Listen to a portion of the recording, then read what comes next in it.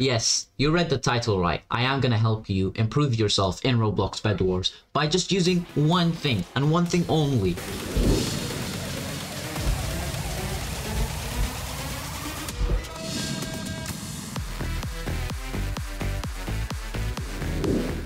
A lot of people will say that I'm trolling you guys or joking about this thing, but I'm not. I'm really not. I'm being serious. And this is what I'm talking about right now.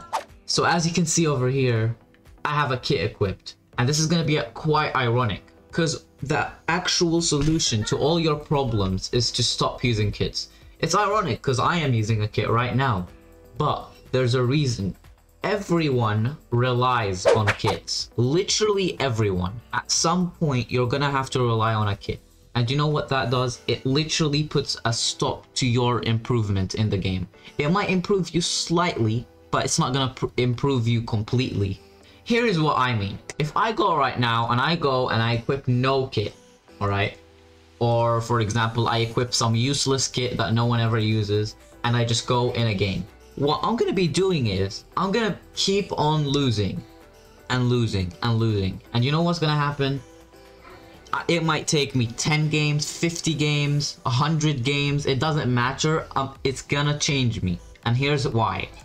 What will happen is, you're gonna be forced into certain situations, right?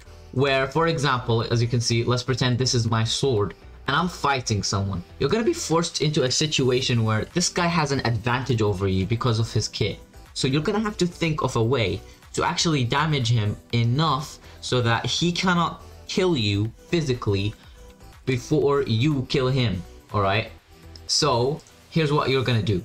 Alright, let's pretend that you're forced in a situation where you're fighting one-on-one with an Evelyn kit. Here's what you're gonna be doing. As soon as you see them jumping, you know for a fact that you cannot get away, you cannot power them, because they're gonna get healed, they're gonna get a damage boost, and they're gonna get a speed boost. So here's what you're gonna be doing. They don't get extra jump height, so what do you think you're gonna be able to do here? And I can also get on top of them, maybe combo them, and that could be all I need just to kill them.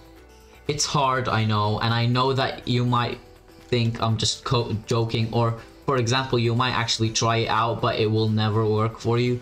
It doesn't matter. Everyone has a different skill level.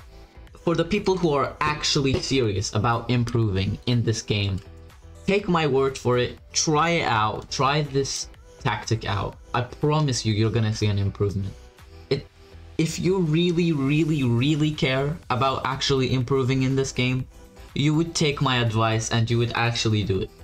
You want to take those risky type plays to improve yourself, because it's gonna make you think fast. It's gonna improve how you decide things. Anyway, I hope you guys find this helpful in the future. I know it's very hard to understand, but I promise you it's gonna work. I genuinely do.